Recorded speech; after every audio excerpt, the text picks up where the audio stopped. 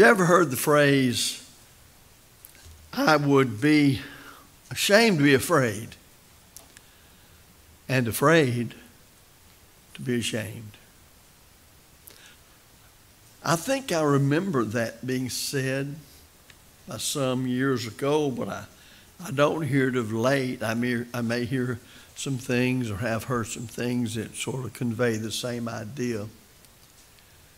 But I remember this particularly said by preachers of the gospel. I'd be ashamed to be afraid and afraid to be ashamed. I know some of that's tied in with a passage we quote many times around here, Paul's own writing in Romans 1:16, for I am not ashamed of the gospel of Christ, for it's the power of God unto salvation to everyone that believeth, to the Jew first and also to the Greek. And of course, Paul's life and his work made that very clear about him. I'd be ashamed to be afraid and afraid to be ashamed. But today, when you look around us, and it's been going on for some time, there's always been some people that have been ashamed of the gospel, obviously so, or Paul would not have written what he did to the church at Rome almost 2,000 years ago. But there was a time in the church when members were armed with the truth better than they are today. I speak in generalities now. They were better able to explain and ready to explain the truth to anyone who would listen. Especially if you go back to the 19th century, people would say, oh, that's that bunch from the Church of Christ. All they want to do is dispute. That was the way they said of dispute. Well, there was an effort on the part of people in those days because of their conviction of the truth, by the truth of the gospel and the truth about the church and what it was and the great difference there was between the Lord's church and the churches of men. And they were looking for opportunities to teach those things, to get people to see truly what the New Testament taught concerning the plan of salvation, at what point one becomes a Christian, what a Christian is, the church, its work, its organization, its worship, the errors of denominationalism and that kind of thing. Well, today we add to that, of course, in the area of apologetics, the existence of God, the deity of Christ, the plenary inspiration, plenary verbal inspiration of the Scriptures. All of that's needful. Some of it takes a little more scholarship maybe than others. But nevertheless, there is a need to be ready to answer every man. The word answer there comes from the Greek word apologia, which means to make a defense. We need to know the truth well enough and be convicted by that truth and have enough love for God and the people who need that truth to look for every opportunity possible to teach it. Now, the world in which we live today is probably worse than it ever was, and at least in our history in these United States, because everybody wants to live and let live. And over the years, don't be judgmental. Don't judge me. I think the easiest thing about that is God has already judged you, and He's recorded it in the Bible, and you can read it just to see where you stand with Him. We quote it so often, we probably miss just how plain that is when it comes down to all have sinned and come short of the glory of God. Romans 3:23. And then I usually follow up with Romans 6:23. The wages of sin is death. Well, that's plain. Well, in fact, just talk about sin. You might find it a very interesting thing to talk to people and say, well, what do you think sin is? How does the person come to sin? How does God view sin?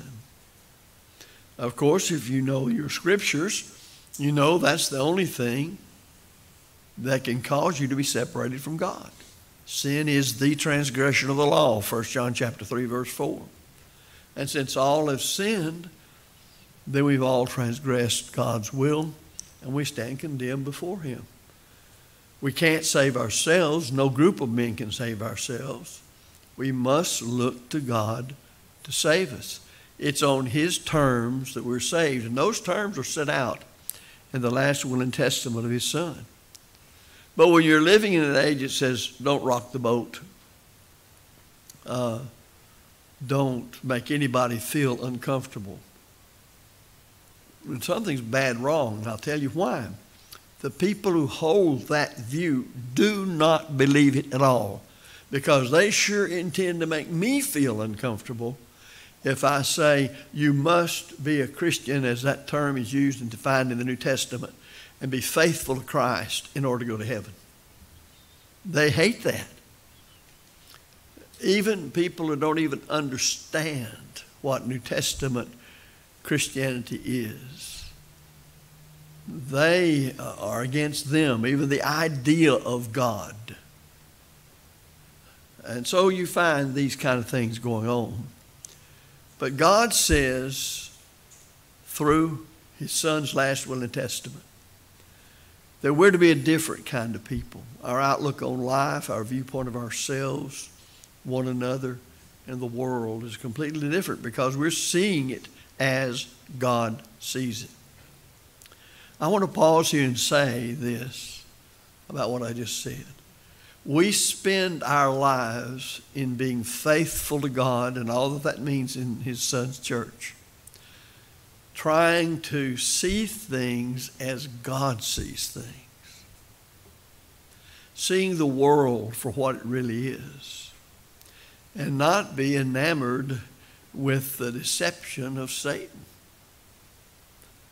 Paul wrote, "Wherefore come out from among them, and be ye separate, saith the Lord, and touch not the unclean thing, and I will receive you."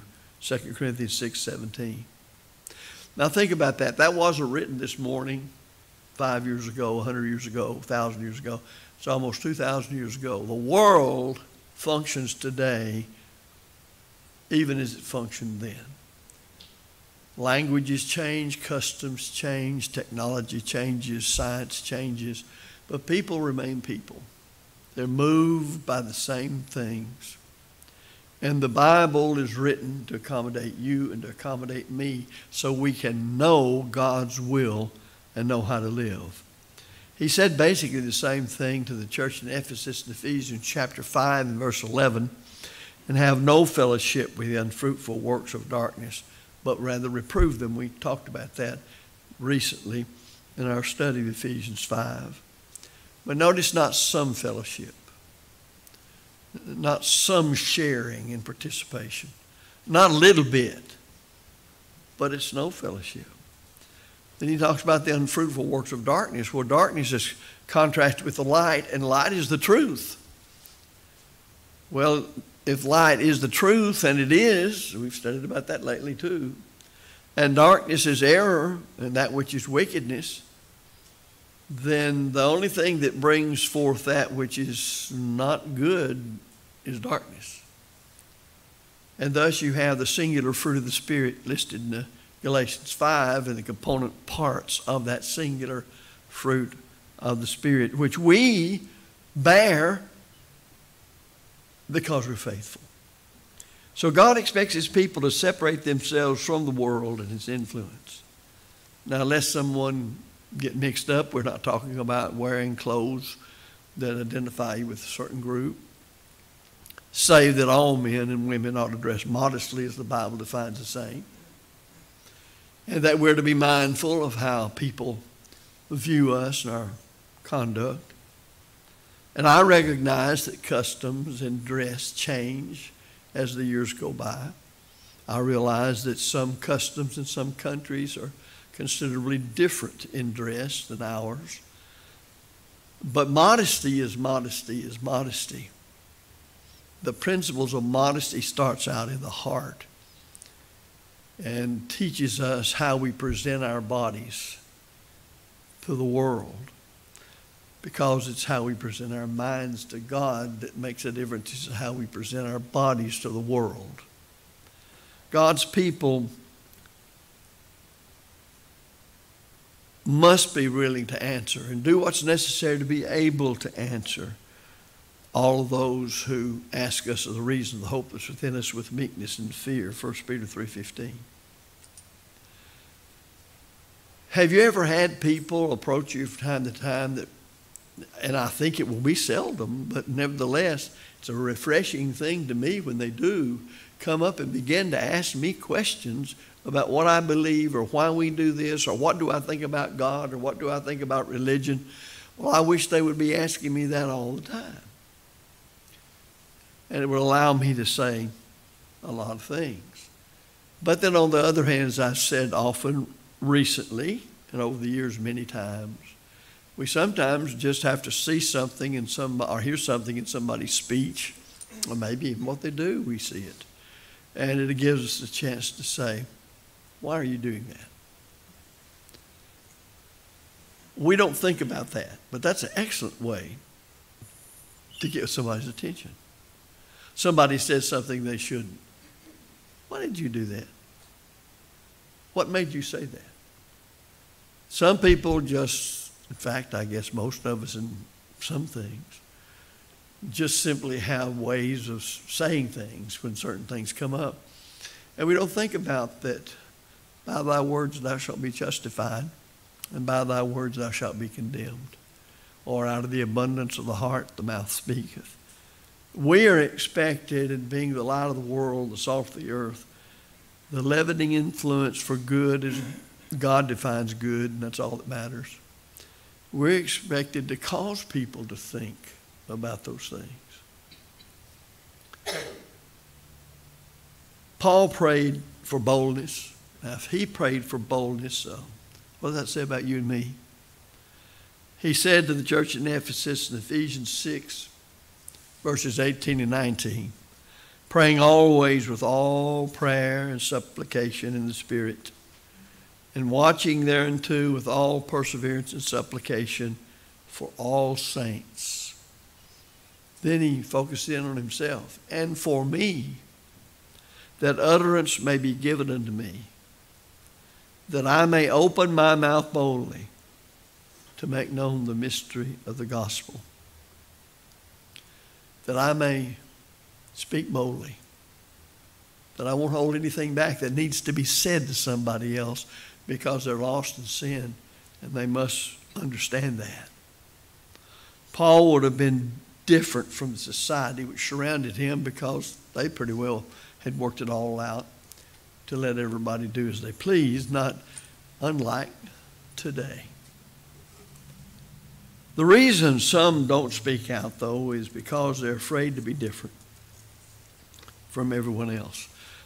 You know, I've already told you that I'm not talking about being different just to be different.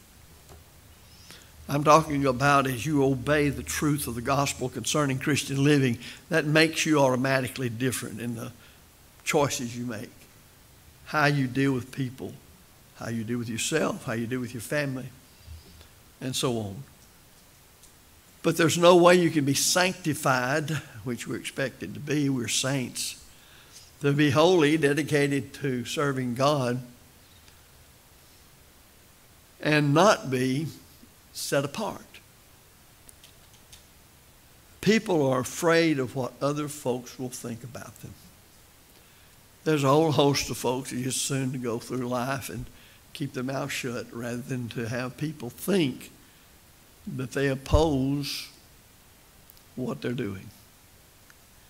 But that can't be, and us be what God says we ought to be. In other words, it's part of being faithful to say things to get people to think. So we become ashamed, really, when we will not do what we ought to do, and we will not speak the word of God when that happens. I think we have the idea that speaking the word of God only covers what I'm doing right now or in a Bible class. But you must remember that many of those sermons, texts that we use for sermons from our Lord came out of personal one-on-one conversations. And that tells me he did that everywhere he went, just like he did the miracles that confirmed him to be the Son of God and not of men. That he was ready to say things to people to make them think, to get them to understand those things. So what do we say to members of our own family? What do we say to those in the workplace, in the school, and our neighbors, relative to the things that are contrary to the Word of God, that's a natural, we might say that, at least second nature to them? So I'd be ashamed to be afraid, and afraid to be ashamed in those situations. Now, by way of exhortation, I want us to examine the statement again, I'd be ashamed to be afraid. What would you say would be one of the most powerful tools that the devil has to get you to sin, to get the Lord's work not done, to hinder the Lord's work? Well, I think it's fear. Fear. Fear is one of the most powerful tools of the devil. And he used it well as God prepared to deliver the Israelites at the hand of Gideon. I won't read back that again, but it's Judges chapter 6 and 7. Judges 6 and 7. Notice that the number of fighting men of Israel was too high for God to use them, because he knew they would glory in themselves and lift themselves up with pride and say, we did this. God then, of course, instructed Gideon to ask all those who feared to return home. You ever noticed? 2/3 of the crowd went home. I guess I can say at least they were honest. They went home. Judges 7, 2 and 3, and the Lord said unto Gideon, the people that are with thee are too many for me to give the Midianites in their hands. Now you think about the way we think today and what it takes for us to do what God requires the church to do in spreading the gospel and doing the work. We think unless we have a whole lots of money in the bank account, unless we have all sorts of things, then we can't do it. We think like men who don't know the Bible. And he said that send these people home, because lest Israel vaunt themselves against me, saying, mine own hand hath saved me. You're real spiritual Israel. We can be guilty of the same thing. Well, I just can't see how we can do this. But God can if you will trust him. And notice what he said. Now, therefore go to, proclaim in the ears of the people, saying, whosoever is fearful and afraid, let him return and depart early from Mount Gilead. And there returned of the people 22,000, and there remained 10,000. Judges 7, 2 and 3. What would you think about that, the way armies fought in those days, or even in recent years? If you were getting ready to fight and 2/3 of the army went home because they said, we're scared. Today, the percentage would probably be as great as then, and for the same reason. The devil makes us afraid. I read a thing, and I don't know how true this is, but having gone through some of these things, at least the part of beginning from the early days to speak and knowing what stage fright is, that there was a higher percentage of people afraid of public speaking than there were to die. And I think that may be true, because I haven't talked to anybody that, no matter how good in their abilities they are and how well honed those abilities are to speak, that the first time, and maybe the first several times they got up to speak, they were just afraid. That's the only thing to say. Well, what makes a person keep on doing it when he's afraid? What makes a person do that? because he's convicted of the truth and his personal responsibility to God to use his talents and abilities to serve God. He has something to say. It's not that he wants you to say something, but he has something to say. First of all, the Lord tells us not to fear man or what man can do to us. That's not very easy. You read about these soldiers fighting some terrible battles. Well, what the other side, quote, it's always the other side, what the enemy would do to them was enough to make anybody afraid. Why did they fight? Well, maybe it was self-preservation. Sometimes I know it was. In fact, most of the time it might have been. But they still fought. Jesus said, "And fear not them which kill the body, but are not able to kill the soul. But rather fear him which is able to destroy both soul and body in hell." Matthew 10:28. You know, if we could just get that instilled in every member of the church like it ought to be, and the people that we try to teach to convert, we would have gone a long way in getting them to be serious about their Bible study and about becoming Christians and living the Christian life. But many today fear man, and they don't fear God. The wise man Solomon instructs us that the fear of God is the beginning of wisdom, Proverbs 9:10. Now, there's a reason for that. One who properly fears God with awe and respect will have the mind, I guess is the way to put it, to seek God's wisdom, do what's necessary in his or her own life to find it and then to put it into practice. Fear of man has long been the one reason for compromising the truth. Preachers joke about it a lot, but that's what really happens. If I preach this sermon, it is a moving sermon. And that certainly has been the case many times with preachers preaching to people who have itching ears, who don't want to hear it because it makes them feel guilty, and they don't want to feel guilty because that means that I'm lost, and they don't want to feel lost, but they want to keep doing what they like to do. Proverbs 29:25 says, "The fear of man bringeth a snare, but whoso putteth his trust in the Lord shall be safe." Anybody that is going to live a faithful Christian life, but especially one who's going to be a teacher of truth, especially elders of the church, anybody, though, who's faithful to the church, then they must understand you have to do things that are not necessarily pleasing to everybody.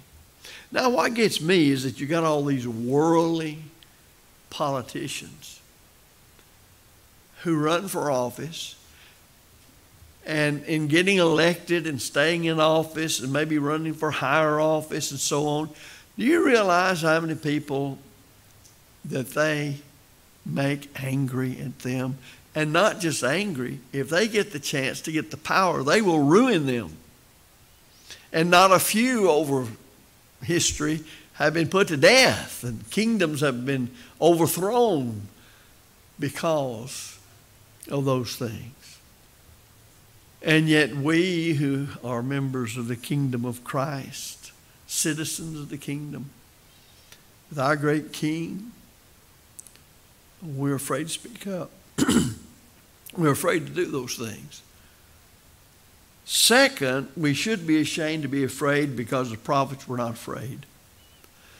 When we, under the New Testament, are ashamed to be afraid, we forget all of those prophets we read about and talk about and extol that put up with so much. And, of course, if you read Hebrews 11, you see the situation. But think about what you read when you talk about, or when the Old Testament talks about Elijah, Elisha, Obadiah, Amos, Ezekiel, prior to them, Samuel, others. Think about their work. If you read very far about them, they were in a mess a good part of the time. They were in danger so much of the time because they lived like God wanted them to. and they taught the truth to other people. But as a result of their courage, then many heard the word of God. Now, it may be true that most did not obey, but they still heard what they needed to hear because of the courage of the prophets. And that's one of the things written aforetime for our learning, is the courage of the prophets to do what they did. And they never knew what we know about salvation. They never had the insights that we have because of the great teaching of the New Testament. So we need to learn to stand before such wicked characters as Ahab, whoever they may be of our day, in the church or out. And in doing so, boldly stand and proclaim that you are the troublers of Israel, not those who teach the truth and live it. But yet I think you will find as time goes by, and if you haven't learned this already, you haven't been a Christian long, that if you stand consistently with regularity for the truth and oppose those things that are wrong as the truth defines the wrong, then you're going to find yourself being labeled a troublemaker. There will be every way under the sun that's done, and by some in the church. We should not forget that it was God's people who had been instructed for 1,500 long years with the law of Moses as a schoolmaster to bring them unto Christ, yet the leaders of the people put him to death. That ought to tell us something about where problems can come from. In James 5, James is inspired of the Spirit to say this about the Old Testament prophets.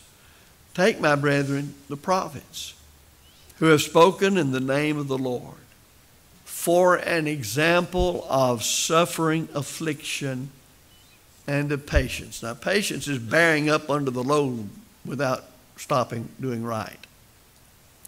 Behold, we count them happy which endure. That's the idea of patience. You have heard of the patience of Job, and have seen the end of the Lord. But the Lord is very pitiful and of tender mercy, James 5, 10 through 11. And what an exhortation for us to heed, and one that everybody that's faithful is going to heed. Another point, I think it's number 3, we should be ashamed to be afraid because the apostles of Christ were not afraid. I have always stood amazed at what those people underwent for the cause of Christ. Just the partial list of what Paul gives us that he underwent. Luke records that Peter and John answered and said unto them when they were told not to preach any longer in the name of Christ, whether it be right in the sight of God to hearken unto you more than unto God, judge ye. For we cannot but speak the things which we've seen and heard, Acts 4, 19 through 20. And if you're faithful today, we cannot but speak the things which we know the Bible to teach. Acts 5:29, then Peter and the other apostles answered and said, we ought to obey God rather than men. Now, one thing we can say about this, that's the type of courage that's always needed in whatever generation this is being preached in. We should be ashamed to be afraid because the fearful will burn in the devil's hell forever, which is the second death of which there is no escape. In Revelation 21:8, but the fearful, I don't think we ever recognize that he puts fearful right alongside murderers and whoremongers and sorcerers. But the fearful and unbelieving and the abominable and murderers and whoremongers and sorcerers and the idolaters, all liars, shall have their part in the lake which burns with fire and brimstone, which is second death. Again, Revelation 21:8. Now, moving from that, look at the little comment, I'd be afraid to be ashamed. Jesus said, Mark records it, Mark 3, or rather 8, in verse 38, whosoever therefore shall be ashamed of me and of my words in this adulterous and sinful generation, well, that's just up to date. It's today's newspaper. Of him also shall the Son of Man be ashamed, when he cometh in the glory of his Father and the holy angels. Well, I don't want to be found in that crowd. But he's telling me, if you won't speak the truth or live the truth before people who oppose it, then you're ashamed of me. You're ashamed of me. And of course, we know what we started out with from Romans 1:16, for I'm not ashamed of the gospel of Christ. For it's the power of God unto salvation to everyone that believeth, to the Jew first and also to the Greek.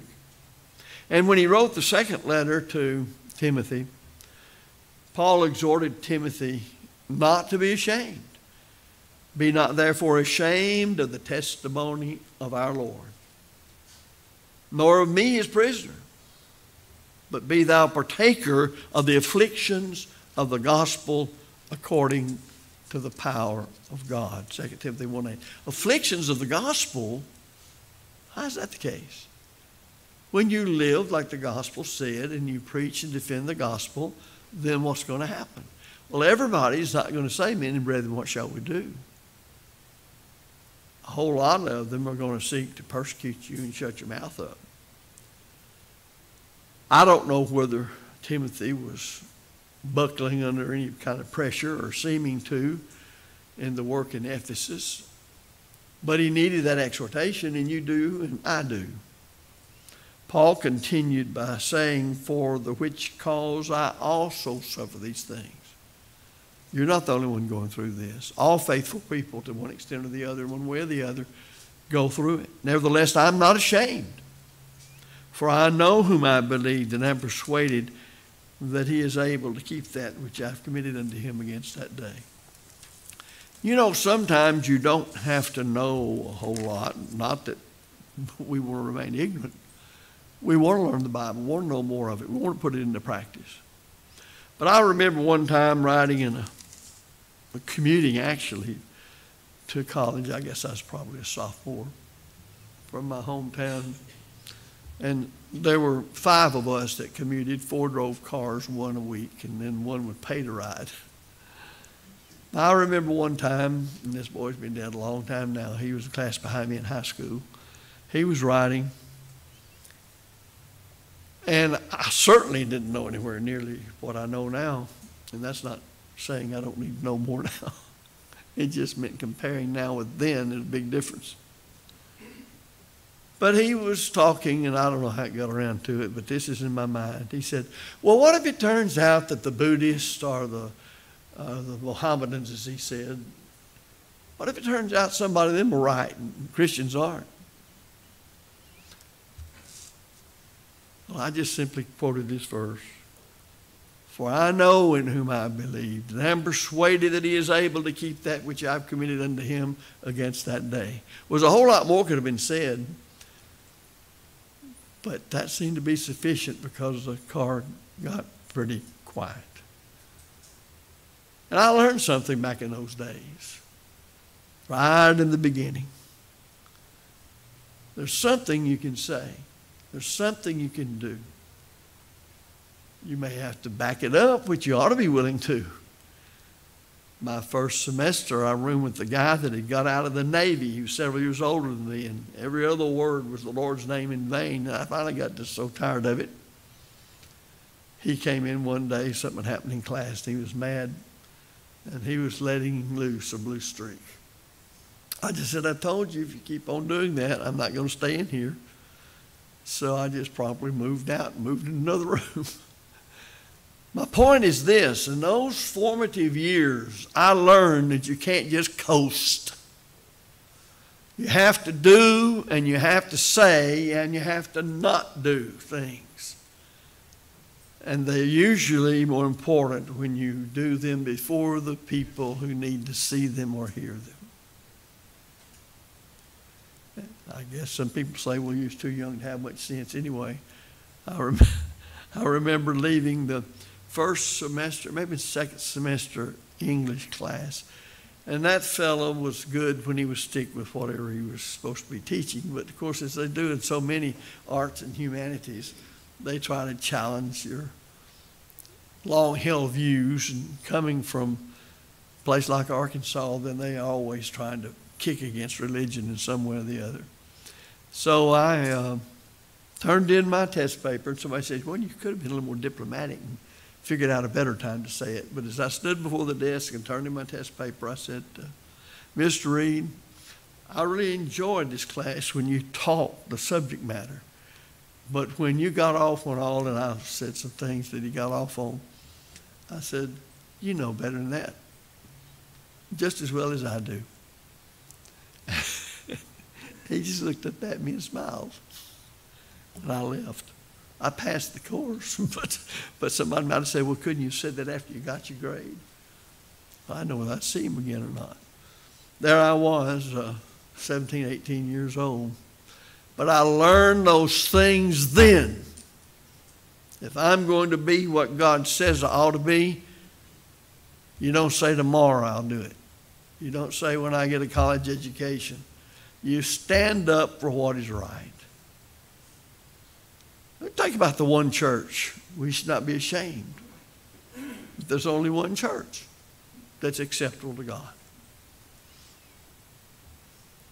I'm not going to spend a lot of time on that because anybody that knows the Bible knows Jesus said, I will build my church, C-H-U-R-C-H, singular. And he did, Acts chapter 2. And he adds all those who are saved to it, and he doesn't say, you're saved by me, now pick whatever church you want to set. I'll start one. If there's none out here that suits you, just start one. Because everybody knows the church has nothing to do with serving Christ. When somebody says that, I say, have you ever read your New Testament? And if you have, do you believe it?